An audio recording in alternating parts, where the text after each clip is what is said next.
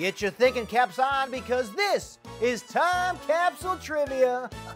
Alabama is home to the oldest what in the United States? Is it A, train station, B, seaport, C, pro baseball park, or D, skyscraper? You know, Mr. Quizzer once visited Alabama. Oh, beautiful state. I made my way down to sunny Birmingham, which is home of the oldest professional baseball park in the United States. That's right, the correct answer is C.